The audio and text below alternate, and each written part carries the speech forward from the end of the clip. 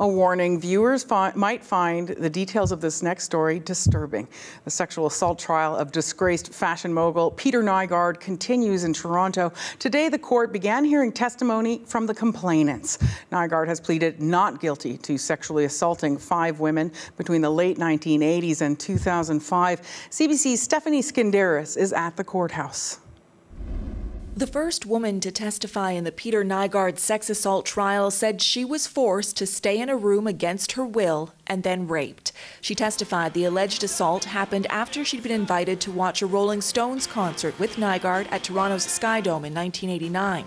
She told the court they'd first met months prior on the tarmac at a Nassau airport when she was in her late 20s. She says Nygard told her about his properties, including in the Bahamas, and described his wealth and position in the fashion world.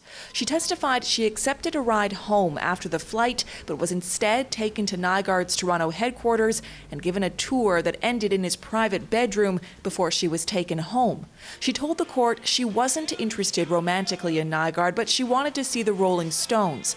After that concert in December 1989, the woman said she was taken back to Nygard headquarters and went upstairs for a drink. She said she was trapped in the bedroom, the door locked by a keypad she didn't know how to use.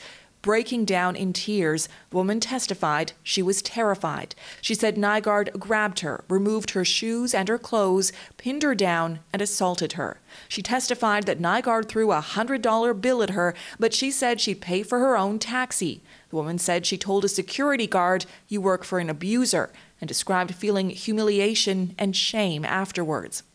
The woman is the first of 5 who will testify against 82-year-old Nygard in the coming weeks. None of the allegations have been proven, and he has pleaded not guilty to 5 counts of sexual assault and 1 of forcible confinement. Stephanie Skinderis, CBC News, Toronto. Thank you for watching the CBC Manitoba YouTube channel. Don't forget to like and subscribe.